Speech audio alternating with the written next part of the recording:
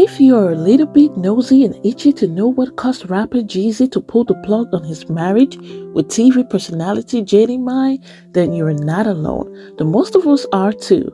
Since the news of their separation hit the internet, the ex-couples have been on several different individual interviews but have never mentioned what really happened to their marriage. And even the interviewers were careful to not ask the questions that was on everybody's mind. But let's just say actress 𝕊𝕦𝕓𝕟𝕟𝕟𝕟 did us all a favor by asking the most wanted question as it concerns Jeezy and Jeannie Mai's divorce. But before we get into Jeezy's response, hey royalties, kings and queens, welcome back to the channel. If this is your first time, you are so welcome.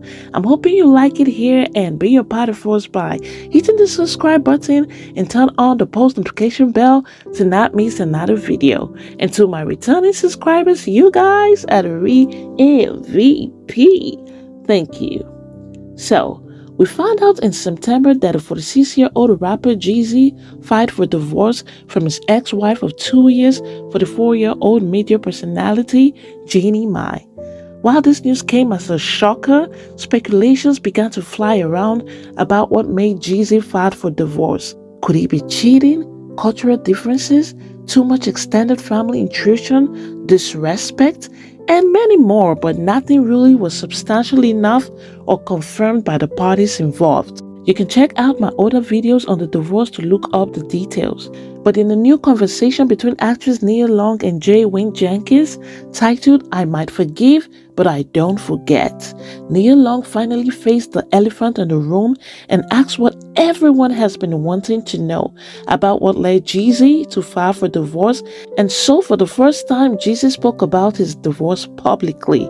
So in this interview, or should I say conversation, Jeezy was vulnerable, talking about his life as a little kid, what he had to deal with growing up, abuse, molestation, issues with his mama, dad, homies, betrayal. And y'all, I tell you, it was so touching to hear, and it gave some sort of clarity to who he was and why he does the things he does. 𝕊𝕦𝕟𝕟 began stepping in the relationship terrain by talking about the dismantlement of the black family, asking why black men and women can't sit down in a space and have really open dialogues about things like what she and Jeezy were talking about. So 𝕊𝕦𝕟𝕟 has had her own share of betrayal with the 𝕗𝕣𝕖𝕝 cheating scandal situation. So in the conversation, she throws in her personal experiences here and there, what and how she would react to certain situations. And in one of those instances, she mentions stepping away if the other person is not ready to put in the work to make them successful. So Jeezy asked her if she could do that if there were kids involved. Let's hear it. You said if it couldn't work, then you would leave. Yes. Even if there was a family, even if there was kids involved? If the other person is not willing to do the deep, hard work, then you stay.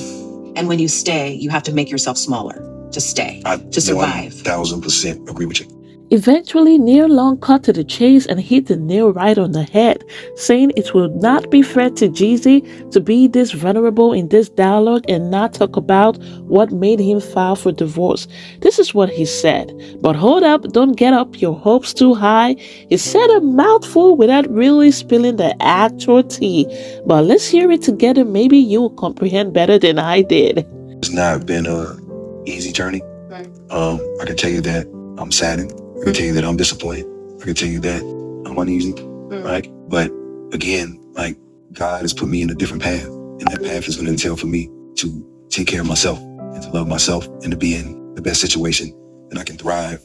I told y'all he said a lot without really saying anything, leaving us more confused with more speculations. But in my honest opinion, 𝕊𝕦𝕟𝕟𝕟𝕟's lack of empathy per se for Jeannie Mai in her response and body language to Jeezy as he talked about it tells me Jeezy probably told her what happened off camera in confidence, and she's totally unimpressed with Jeannie Mai, or she doesn't care as much because she's still navigating her own hurt.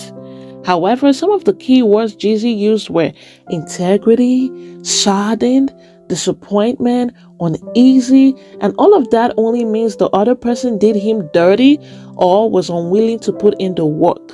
Talking about putting in the work, Jeezy responded to Nia's question about if therapy was considered. He affirmed that he went to therapy with Jeannie Mai. They put in the work, but things still did not work.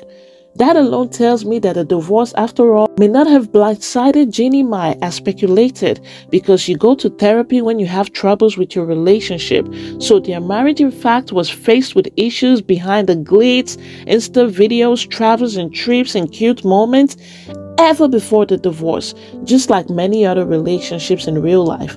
But what is unclear is if Jeezy pulled the plug on their marriage while they were still trying to fix it. If that was the case, it would still mean he blindsided her. Yes, we have problems. Yes, we're trying to resolve it. But I didn't think it was that bad to the point where you are quitting on us completely. That's two different things. From this conversation with Nia Long, Jeezy passed the notion that he is sad by this decision to end his marriage. He in fact said in his own words, "I'm going through something horrid in my life right now. I'm at a place where I failed at something that I would have gave my life for to work." That speaks volume, you guys. I'm not sure if this is all about PR cleanup, because that conversation was too genuine and felt too real to be about all that. But isn't that what PR is all about? To rally our emotions in back to supporting an individual? But, well, what are your thoughts on that, you guys? I'm hoping Jeezy is present for his daughter Monaco, because what's on the street have it that once he's separated from his baby mamas, he pays no minds to his kids. I'm hoping he would act differently with his youngest and legal child Monaco, born unto him in a legal marriage, because so far since the divorce news, Monaco has been seen with her mom Jeannie in LA while Jeezy in Atlanta and busy around touring, promoting whatever he's got going on. It was evidently obvious in a recent video posted by Jeannie Mai that Jeezy is not actively present in their child's life, as this little girl is seen dancing to Baby Shark with Mama Shark, Auntie Shark, Uncle Shark, Grandpa and Grandma Shark, but no Daddy Shark. Also, she was alone with her mom at a pumpkin patch for Halloween. There are also alleged news that Jeezy is unwilling to pay for child support. I'm hoping all that is false and that he would be present for his child and really all his kids. Given how much he spoke about his relationship with his son and how much of a good dad he tries to be in the conversation with Nia, I think it's only right he does so. Also, from the conversation and the final words he said about forgiving and not forgetting, it's clear that there is no hope for this marriage. It is over for real. So those were the major tea Jeezy spilled at this time, and here are a few reactions from the streets. This user says, "Hold on, when did Nia get into journalism? I'm late to the party." I know, that's right. I'm thinking the same thing. By the way, she did a great job. And this user says, "That woman did something unfathomable to this man. Men just don't file for divorce like this. I can feel that hurt, but I do appreciate him keeping it respectful. If therapy couldn't even help, then it's major. This other person says, "He said a whole bunch of nothing. What are you getting the divorce for?" This auntie says, "So my theory is that racism surfaced and Jeezy addressed it, but realized it's deeply embedded in your culture." Another user says, "Plot twist, Jeezy plus Nia, the couple we never knew we needed." Well, I don't know about that. What are y'all thinking about that? Are you also thinking like this user? This person says, "All he talked about was him, not his wife, not his child, but what was comfortable for him. That's a narcissist. Marriage ain't comfortable. Being a father ain't comfortable. Life ain't comfortable. You can't just pick and choose when it's most beneficial for you." And this auntie says she had to make some type of racial slur for him to not wanting to work it out. You don't know how these Asian women can be sometimes.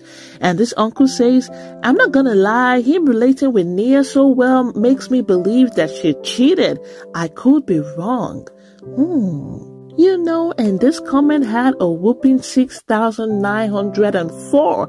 It means a lot of people were agreeing with that. As you can see, a lot of people were in agreement with what this person is saying.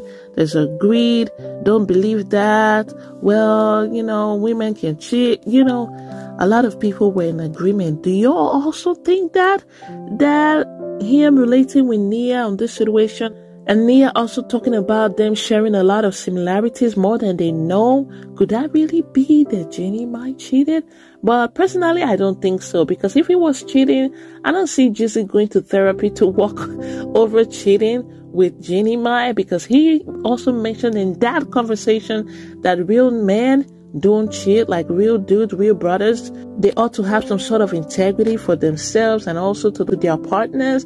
So I'm thinking if he has that kind of mindset about real men not cheating, I don't see him tolerating cheating to the point of going to work it out by going to therapy. Nah, I don't see Jeezy doing that. So I don't really think it's about cheating. But what are your thoughts, you guys? After everything that Jeezy had said, after the tea, what did you deduce from the tea he spilled?